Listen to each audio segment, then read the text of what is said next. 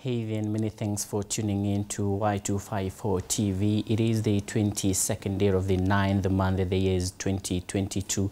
I trust that you have been okay. A very good Thursday evening to you. My name is Dereva Hillary. Welcome to the news beat.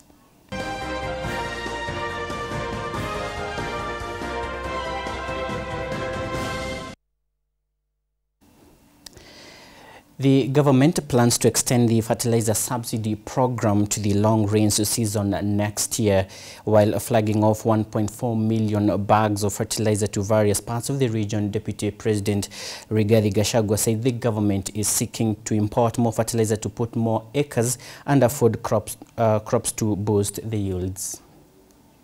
Facing unprecedented high food prices occasioned by both internal and external factors, the government is alive to the high cost of living that has persisted over the past years.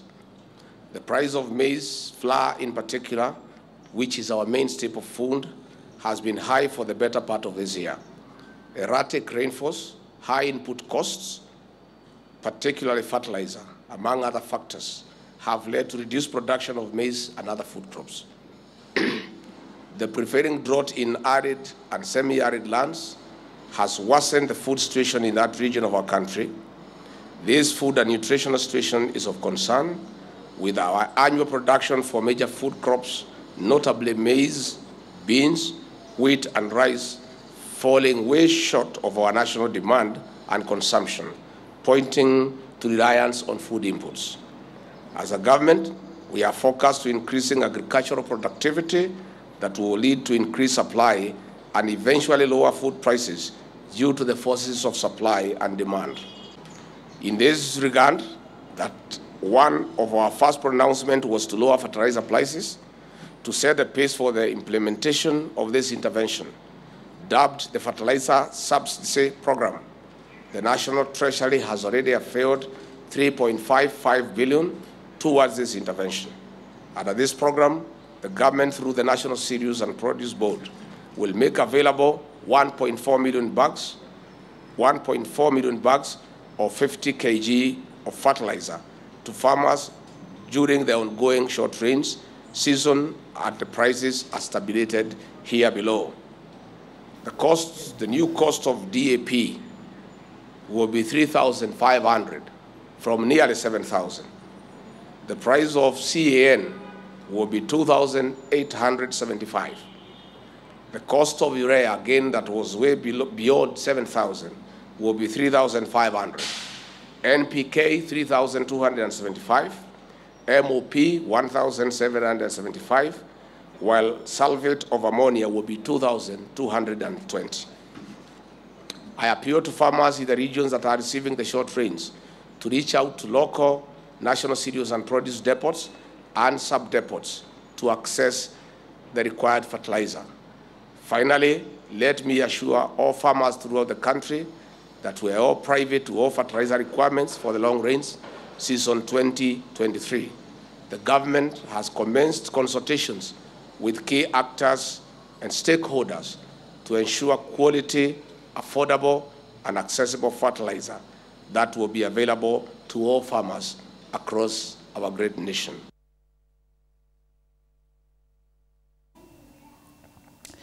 The national government, in conjunction with the Busia County government, have intensified surveillance and embarked on thorough scrutiny of travelers and truck drivers along the Kenya-Uganda border. This even as another death of a one-year-old child suspected to have succumbed to Ebola-like symptoms was reported by Uganda's health ministry. Port Health, Busia border na Malaba border. So those staff are already screening travelers hapo kwao in terms of just looking at the signs of anybody who could be having signs of Ebola viral disease. But tunataka kulias na Ministry of Interior ili ya kwamba watu wote waweze kuingia Kenya through the official route, kwa sababu hapo ndio tuko na screening inaendelea. Mimi nilikuwa naomba kama serikali ingewezekana kila mahali hiyo kipimo ya Ebola ikuweko, kwa sababu sasa wenye wanapita pia upande wa mkato pia wapate kupimwa. Ebola walete mashine. The clergy has cautioned members of parliament against reintroducing their sitting mileage and car allowances, saying that these will increase burden on Kenyans who are already suffering. This follows remarks by National Assembly Speaker Moses Wetangula, who assured the lawmakers that their car allowances, mileage reimbursements, mortgage and other benefits will be reinstated.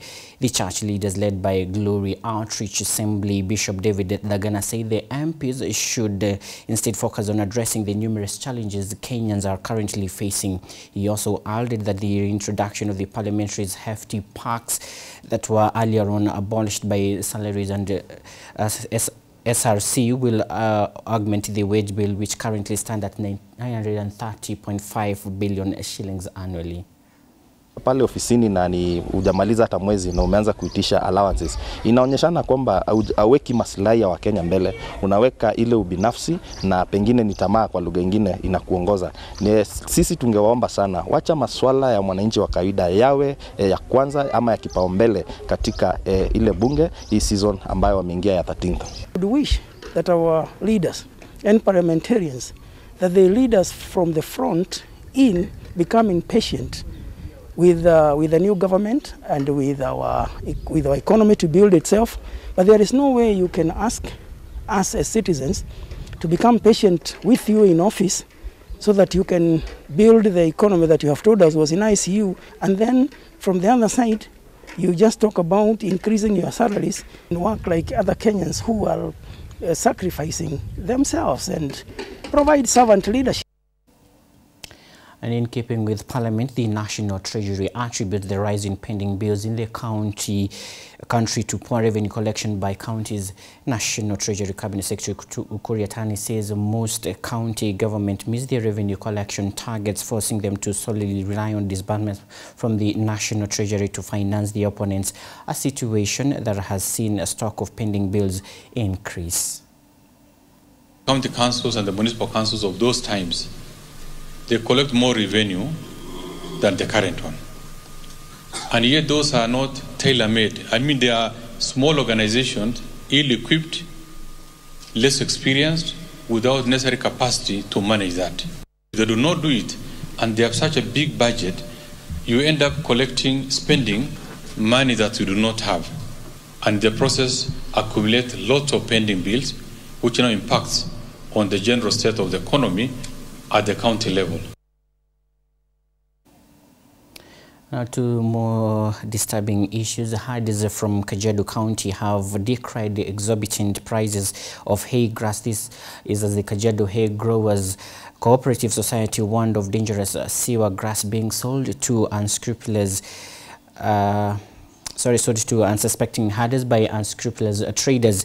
Hay traders have taken the advantage of the current drought situation in the region to make a kill from the desperate livestock farmers. Kiangazi imetulemea na tunanunua nyasi hapa. Nyasi moja hapa tunauziwa shilingi 300 na ng'ombe yenyewe haitoi pesa kwa sababu ng'ombe moja hapo mbele tulikuwa tunauza ng'ombe kwa shilingi 3000 ili ukileta sokoni. Kiangazi anasidi. Ng'ombe anakuwa goigoi sana. Hata mbuzi anakuwa kiangazi na sidi kabisa, ng'ombe anakufa. Also adding what we call the cash plus, which is cash transfer, which is going to really add and give some income to the communities that are really vulnerable. Tumepata mazungumzo ya mipango maalum ya siku zijazo ili tunaposonga mbele, kama tuliposema jana, ufugaji wetu haitategemea tu mambo ya mvua. Tutatafuta njia za kisasa kuhakikisha kwamba kila wakati watu wako na lishe ya mifugo zao, chakula yao, ili wasikue. Meanwhile, Wajir County government now says the drought situation in the region has reached an alarming stage, with the residents staring at starvation. Wajir County Governor Ahmed Abdullahi said 90% of residents have been affected, with a total of 28,000 depending on cash transfer from government and other development partners. Of the devastating drought, we as a government will do everything possible to track water to sites where the livestock and the people are. We will make whatever intervention as a government that we're also coordinating very well with our development partners to try and get whatever help we can to the people who are suffering as a result of this drought situation. It's the only county that has not passed a budget before the elections,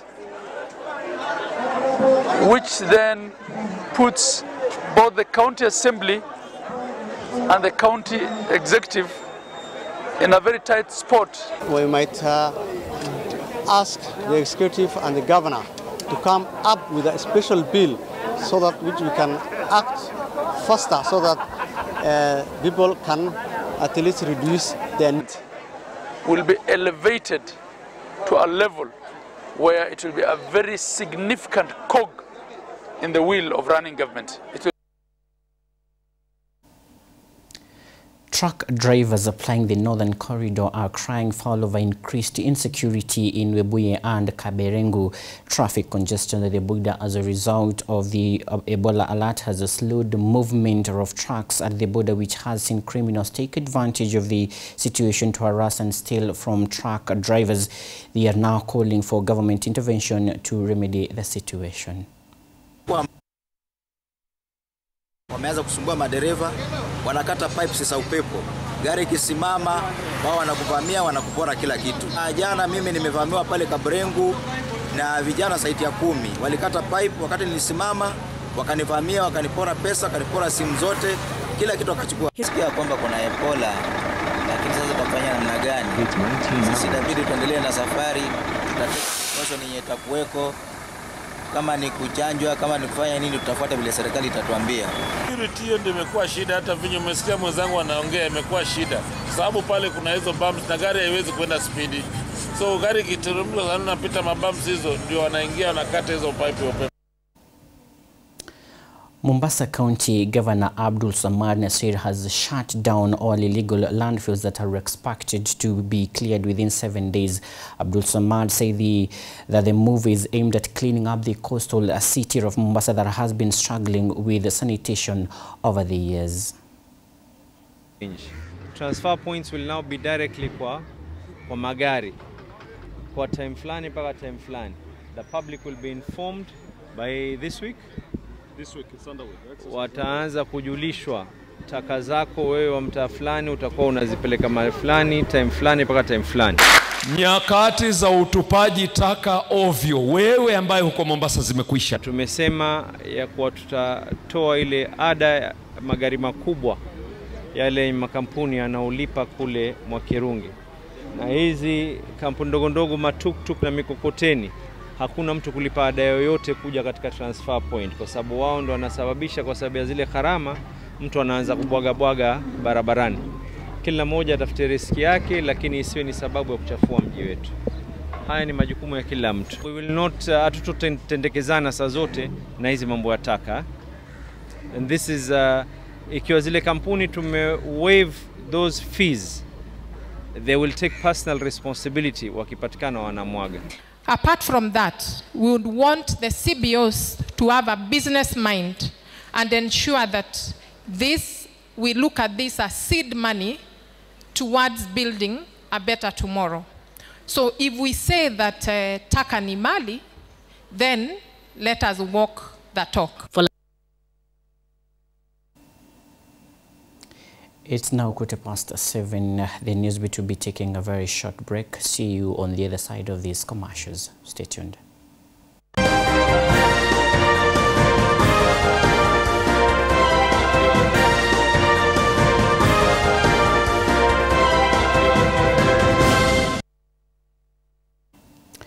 Thank you for staying tuned. This is Y254 TV. You're watching a Newsbeat. University Education Principal Secretary Simon Nabukwesi is now urging the 13th Parliament to review the University Amendment Act of 2021, which seeks to allow scholars with doctorate of philosophy, PhD and special skills to work beyond their retirement age of 70 years. Nabukwesi said such schools have expertise which should be harnessed in research consortiums in universities.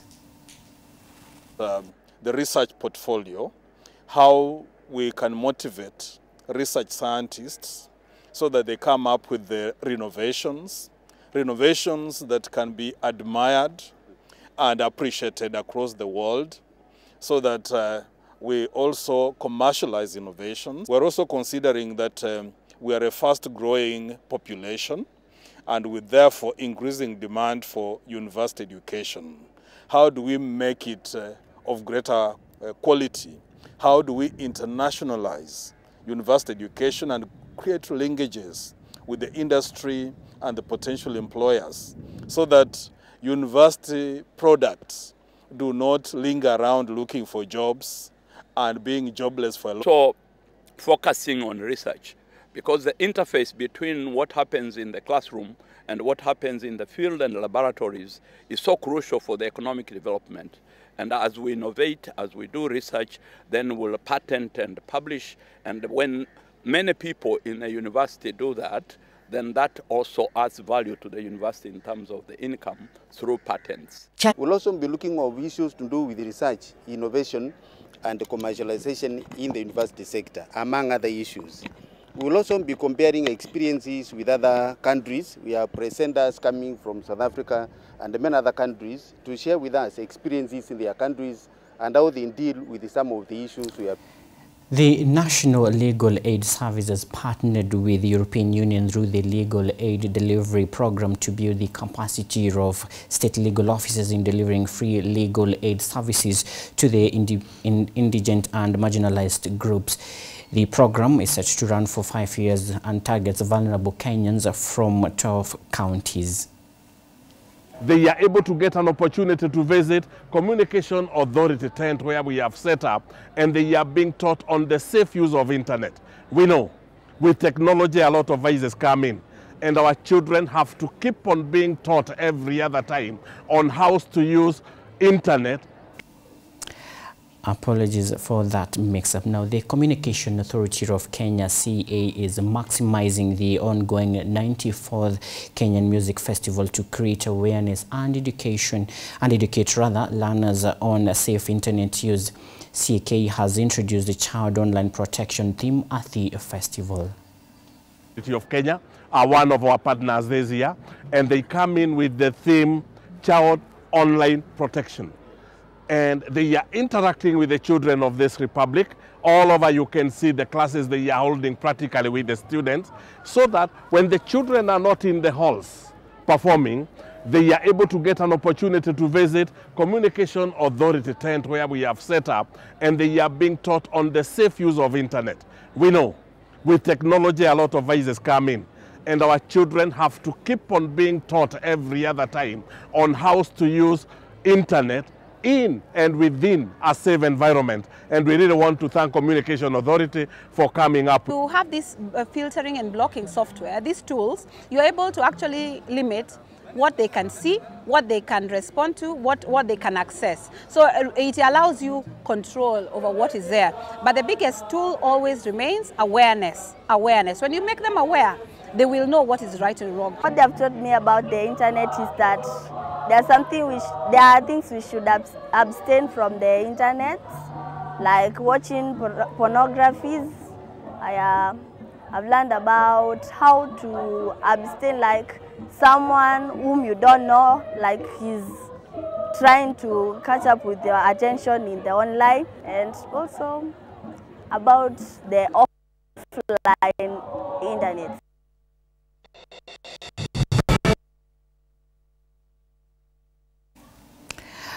A joint committee of Kikuyu elders and church pastors have agreed to decommission a giant Mugumo tree that has halted the construction of Roiro Githongori Nyambari Highway due to its proximity to the road. The removal of the tree, which is considered sacred by the Gikuyu community, was necessitated by the breaking of its branches, which fell on nearby houses and on electric power lines along the busy road. Kimila Kikuyu sio muti ya kuchukua ovyo ovyo, ni kitu ambaye ni muti ambaye ukianguka lazima wazee wote wakutane hapa ndio angalao waweze kujua vile watafanya. Sasa kwa vile iko kwa kanisa, Mahali iko sasa, iko kwa kanisa.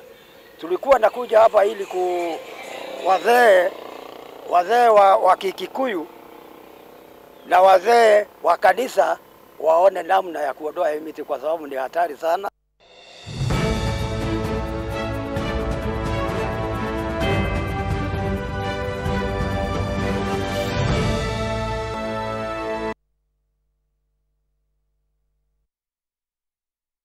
Is Limited is warning of a rise in the consumption of the illegal brews due to the rising alcohol taxation in the country.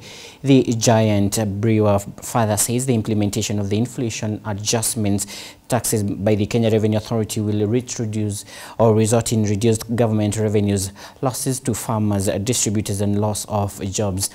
The brewer says barley and sorghum-based beer sales have declined by 21% and 32% respectively for the period of July and August 2022.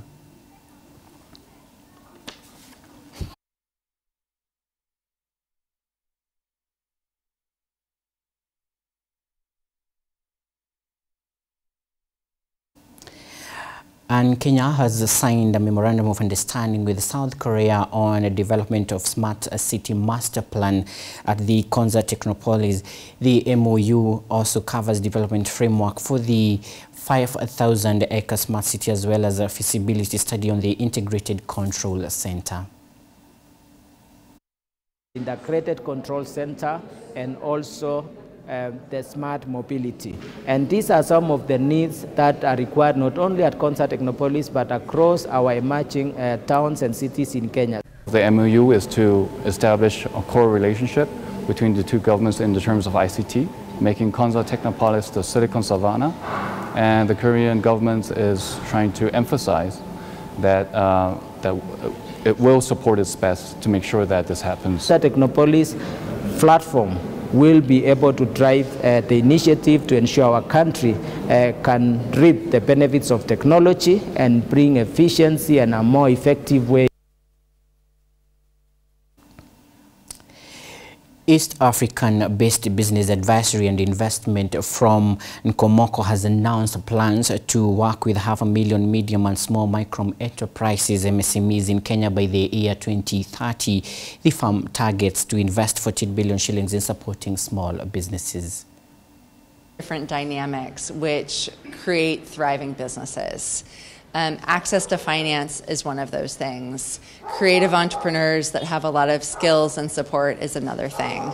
And also the enabling environment that the government can create really does open up new opportunities. We had one name in Rwanda, a different name in Kenya, another name in Ethiopia. But really, entrepreneurs throughout East Africa see themselves as working in a large market. And so the entrepreneurs that are in Mombasa actually want to be able to export to Rwanda and Ethiopia. The entrepreneurs that are in Ethiopia want to have access to Mombasa and other parts of Kenya. It's really hard to be a small business owner. Running a business has so many challenges, whether it is knowing how to manage all your finances, finding the right staff, making sure the product is exactly what your customers want, providing good customer service. All of these things are day-to-day challenges.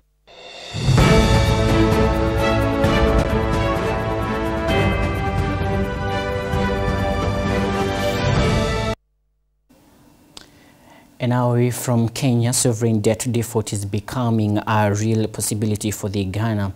Experts are further warning that any kind of domestic debt restructuring could severely threaten the local banking sector.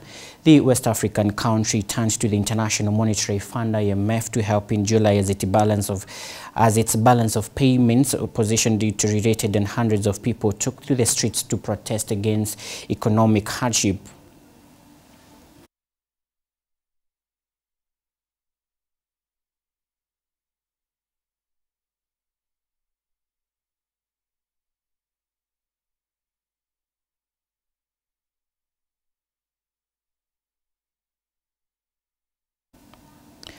And at the same time, Sri Lanka's annual inflation rate surged to more than 70% in August as it struggles with its worst economic crisis in over 7 decades. So bad is the crisis that the country has been unable to afford key imports, including fuel, fertilizer, and medicine.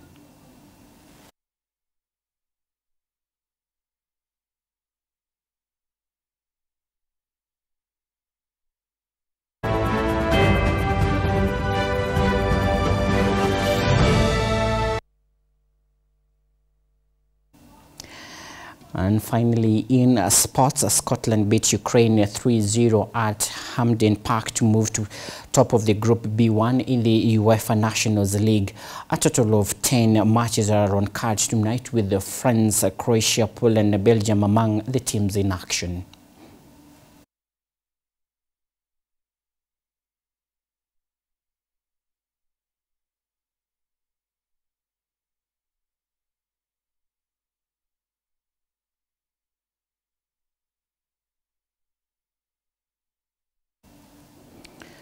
And that sports story marks the end of our broadcast tonight. Many thanks for staying with Newsbeat. See you again. It's been a pleasure. Good night. Enjoy the rest of your programming. My name is Dereva. Goodbye and good night.